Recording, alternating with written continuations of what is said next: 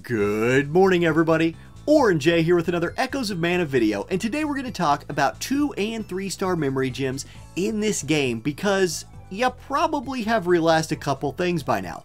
1, 4-star memory gems are going to be really good, and 2, you probably don't have very many. Because if you're like me, you have a couple, but you don't really have duplicates yet, and so if you're wanting to power up in the meantime, there are some really good 2-star memory gems and some borderline OP 3-star memory gems that we can invest in right now to power up our account.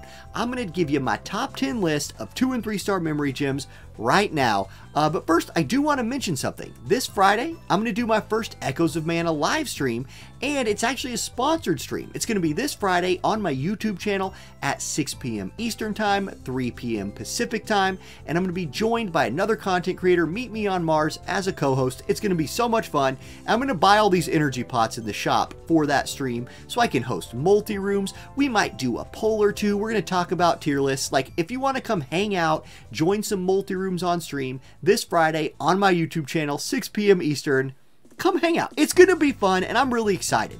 Like, not having access to energy packs has kind of held me back from streaming the game, I felt like. So now I have some pots, and we're going to stream the game. Okay, let's get to the top 10 list, though. And I'm going to start with an honorable mention, and it's going to be about 2 cards. I just want you guys to know there are 3-star cards in this game that boost experience gained and lucre gained. Now, this will actually max out at plus 5% if you have dupes of it to max out.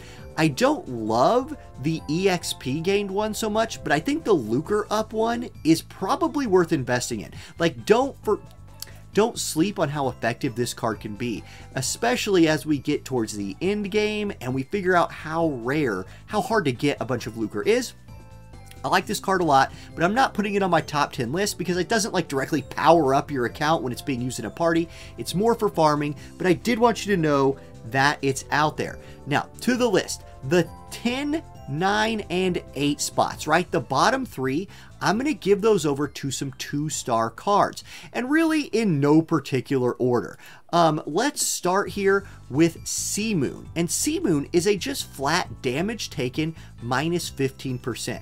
I think this is valuable, especially if you're playing by yourself and you're relying on the AI to just not die. A flat 15% damage reduction as an Aegis skill is very useful, and as I go through this video, so much of my top 10 list here is going to be based on how good is the Aegis skill, right? Like, what buff are you getting from this card, and how generically applicable is it? So, like, damage taken minus 15%, anybody can wear that, and it's going to be particularly good with the AI. So, I like Sea Moon a lot. As a 2-star card, you're going to get a lot of dupes of it pretty quickly.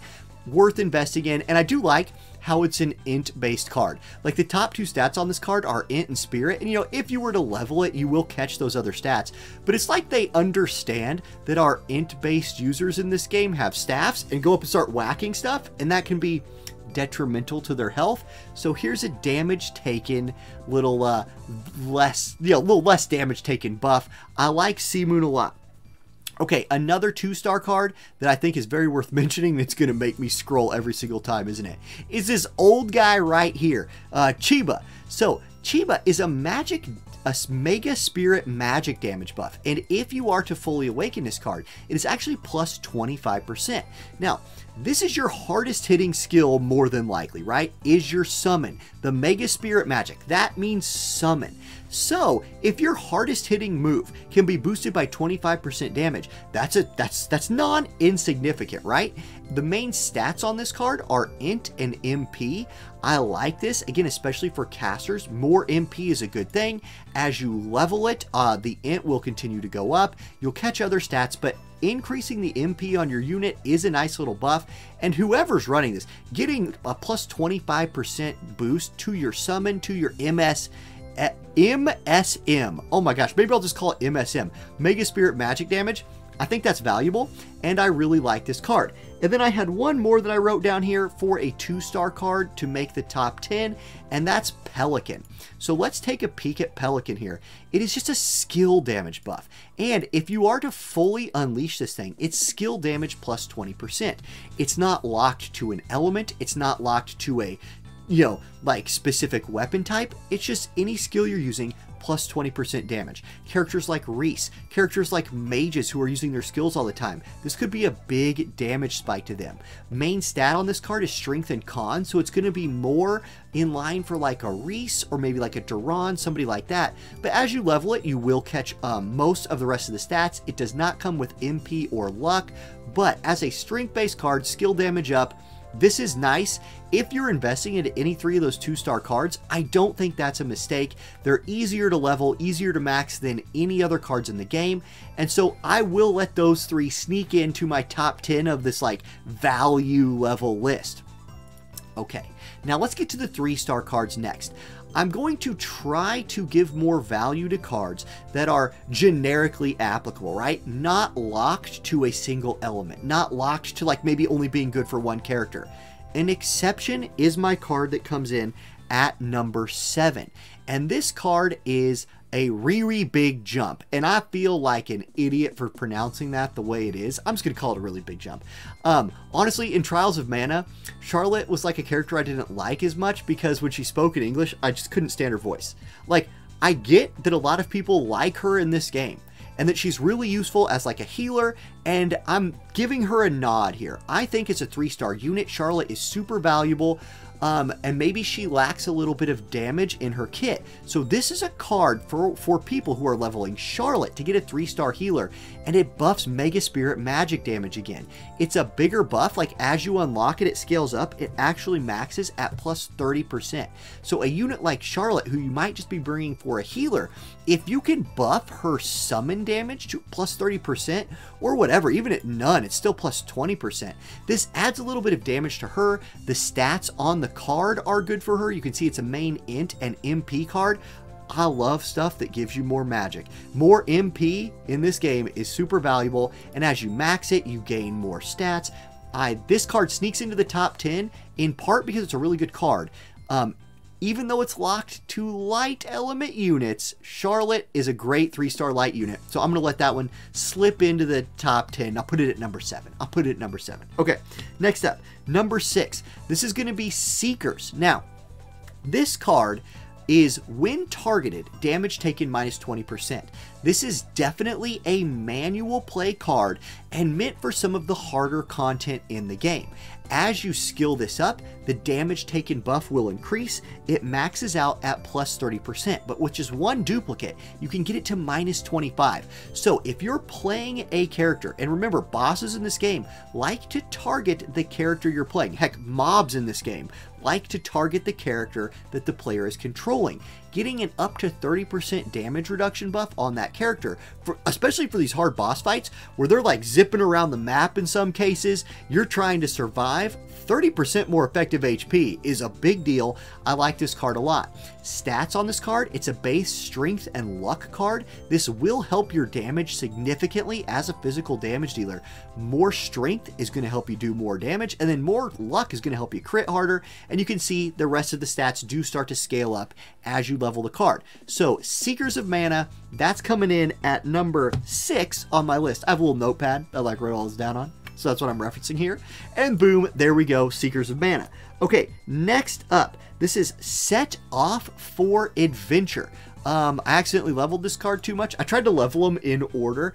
I leveled this one too much. Anyway, this is recovery amount 30%. Now look, I know a lot of y'all out there like to play your units that can heal a little bit, or like to play your certain units that when they do their special move, they heal themselves. This is a great card for them. I think a lot of people are confused about what the buff on this card does. It actually goes all the way up to 50%. Like if you have enough dupes, you can unlock this thing to plus 50% healing received. That's what this means, healing received. So your unit that's out there beating on the mob, like Shilohs of the world, Sumos of the world, they're out there, you're playing them, they're taking damage, they can heal themselves, getting plus 50% more healing. That's good. I like this card a lot. A special other thing to note about this card is this is obtainable by just clearing chapter 1. As you play through the game, you're going to get this card. So, not hard to get, has a nice buff on it. If you look at the stats, you can kind of see who it's for. Main stat, strength, HP, and then scales up to a significant amount of strength and HP. Would have liked some MP or luck on it as well. not going to get that, but I will put Set Off on Adventure as number 5. Okay. Number 4, we are going to go with Tree Chat. Now, this is just one of a set of cards. I'm using Tree Chat as the example, but there is actually a card for Slash, Blunt, and Pierce. Like all the damage types have one of these cards. So this one is magic damage plus 8%. I don't have any dupes, but as you scale it up, it maxes actually at plus 10%. And then there's Blunt, I wrote it down, Blunt, Pierce, and Slash. So every kind of damage type in the game, like a sword does slashing damage, right? So that's your basic attack, that's also your skills. You can increase that damage by just a flat 10%. So Tree Chat is the magic damage example of those cards, but whichever one that you want to build, that's just nice. Flat more damage is good, and then each of them scales appropriately. This is the magic damage one, so you can see main stat is int, and it scales up from there. Again, would have liked to have seen MP on this, but as a 3-star card that can boost your damage by 10%, I dig it. That's pretty nice. And it starts at plus 8. That's kind of another little bonus here is yes, you do want to still you still want to unleash it because that's going to give you access to more stats, but the Aegis skill itself does not improve dramatically. So plus 8% damage boost is nice. I think it's good. As a 3-star card, if you're looking for more damage, I like those. Okay, next up, we've got the Fairy Boss. Oh yes. Number 3 on the list, we've got Briarburrow Fairy Boss. This is while field inactive, recover MP plus 10 every 15 seconds. As you level this up, it will eventually get to plus 15 MP recovery every 10 seconds. Now, this is a very specific situation card, but generically good for all characters in this situation. As you're progressing through this game, if you're playing any mages, one thing you will notice is you'll run out of mana on these longer boss fights, right? Like you can take your Angela out there or your Popoi out there and just drop all their spells. You can stay at range, kite the boss around and be like, ice drop, ice drop, ice drop. Eventually you run out of mana. What do you do in that case? Well, you can just switch to another character, let the AI run in there and just auto die while Angela whoops on them. Or you can run a second mage in the support job and have this card on them. So you have Angela, she's equipped with this card, you pull her out of the group after she's used up all her mana, and she sits there and regenerates mana every 10 seconds. That's good. You'll get 6 ticks of that in a minute at plus 15. What is that, like 90 more mana? She can come in, drop some more spells. I think this card has a really good potential in the end game for double mages, so I'm bringing it in here at number 3 as a worthy investment. Now keep in mind, there are cards that also have these effects as 4-star cards. I am not saying that these are the best 10, I keep calling them cards. They're the best 10 memory gems in the game. I'm saying these are the best 3 and 2 stars in my opinion in the game. Obviously, if you have the 4-star card, and especially if you have it upgraded, replace the 3-star version with the 4-star version. Okay, number 2. Number 2 is a Branch Bestowed. So here we go. This is just a flat damage taken resist down, right? Now, it upgrades. I wish I had more duplicates of this because I would definitely run it. But it starts at minus 15% and it caps at minus 20%. The thing I like about this here, even though the damage reduction buff on the when targeted card caps at 30%, which is higher, this is one you can give to your units you're not controlling. And being able to give the units you're not controlling a damage resistance buff, I mean, y'all have played with the AI in this game, right? It seems pretty good. And once again, look, it's an int card. It's like they know. It's like they know that the AI is going to try to run out there and die. So I think this card is very powerful, especially if you're just like close to clearing something, but gosh, your teammates just kind of keep dying a little bit, especially if they're mages, and especially if you need to swap off of playing the manual. Giving them a damage taken resistance buff is nice, and you can see it has a big chunk of intelligence on it. So for your mages, I think this is a decent investment if you need them to live a little bit longer. Okay, last but not least, the most OP 3-star card, maybe the most OP card in the game, I don't know, Memory Gem. Memory Gem, they're called Memory Gems, not cards. It's this one. It's the little things. We got the little cactus here. Now, look at this. On damage taken, ST gauge plus 5%. I regrettably do not have any duplicates of this card. If I did, I would have it maxed out.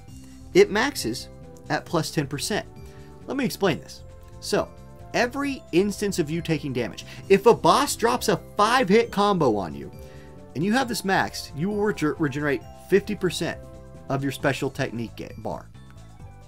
If you're playing like Duran, and you're up there, like you got your special armor on, or your super armor on, and you're just like face tanking a boss, and you're wailing on him, and he's wailing on you, how nice would it be to like every like 4 or 5 seconds be like, oh, special technique, oh, special technique, oh, you charge up my bar, boom, take my big hit. Yeah, that seems really nice. That seems really good. Charging your special technique bar up like that not only increases the damage of the person doing that, but the more you can spam your special technique, the more you can do your MSM, your Mega Spirit Summon, the summoning move, which is the hardest hitting move in the game, I think. So, I think the potential on this card is crazy high. Like next time I pull, I want to pull 4 stars, but I also kind of secretly want dupes of It's the Little Things, so I can test out just how powerful it is. But I'm going to work on this card next. When I start like maining Duran, who I'm working on right now, not maining, Reese is my girl, Reese is my girl. I'm not betraying you, Reese. But when I start playing Duran a little bit more, I'm going to give him this and just spam his special move. I think it's really good. So that's my top 10 list for 2-star and 3-star cards in this game. Unfortunately, Lucre kind of holding me back from testing out every card so far, so this is a little bit based on theory, but again, I tried to look at generically good cards that I think you won't regret investing in. Let me know what you think. If you have cards that you've been using with a lot of success, let us know in the comments section so people can read that and learn from your experience. Thanks for watching, everybody. I'll catch you next time. Peace. Like and subscribe. I always forget to mention that. Like and subscribe. Oh my God.